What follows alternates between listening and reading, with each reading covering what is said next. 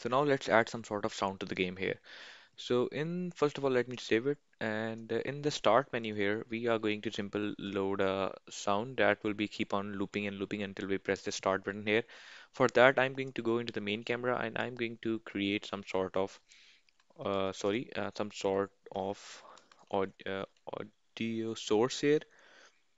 And in this audio source, you can drag and drop your sound. So let me head back into this my desktop here. I have created these two songs here, and I'm going to go into this Unity here, and I'm going to paste it.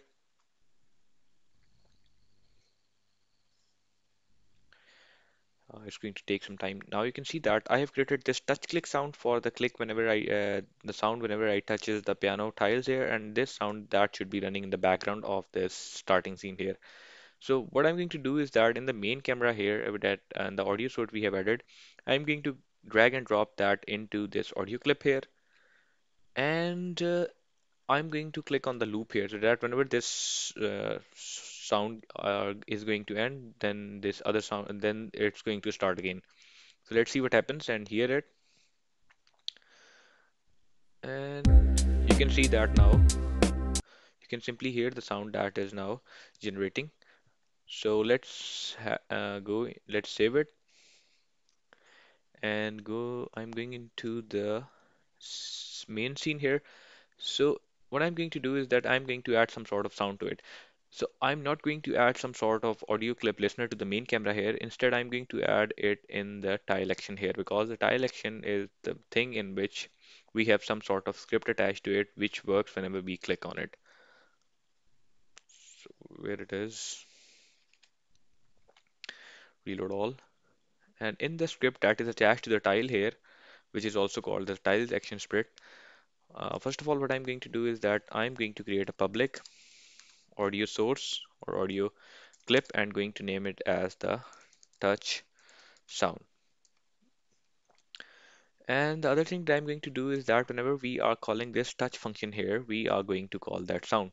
In here, what I'm going to do is that audio source dot play clip at point. In this, I'm going to pass the reference of this touch sound here. That is basically touch sound. And the other thing is that on which point it should be playing. So I'm going to say that this should be playing at comma transform dot position because we want it to be playing on the same position. Let's save it and head back into the Unity here and let it update. Now I think we have got some sort of audio clip here. Let it update. Yeah, we have got this empty space over here, so we can drag and drop. Where is that in it? Okay, so I'm going to put it back into the assets here so that we can on the piano here. What I'm going to do is that drag and drop this touch click here. Now let's see what happens when we click on that piano tile. You can see that you can hear the touches coming out of it. Whenever I click on that, you can see that, you can hear it there. So at the end, what we are going to do, we are going to add some sort of ending game as well. So for that, let's head back into the ending scene here. And in the main camera here, we are going to add a audio source here. And audio source, we should add some sort of clip to it. So I'm going to add the same clip that I have used for the game menu. So I'm going to add the audio clip and I'm going to set it to the loop here. And now let's see what happens. Now, first of all, head it back into the main menu.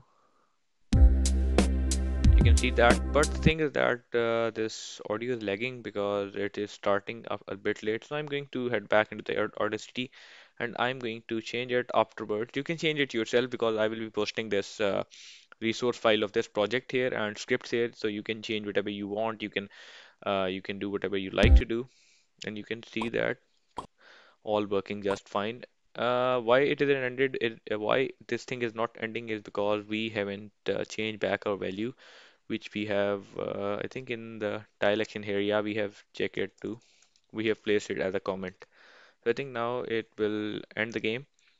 And now it's your time to do some kind of, you can add some cool animations, you can change the logic, you can add your own sounds. Now you can see that it is giving us the main score here. So I'm going to pause it. So I think I have created all of the things that is necessary for our game to do.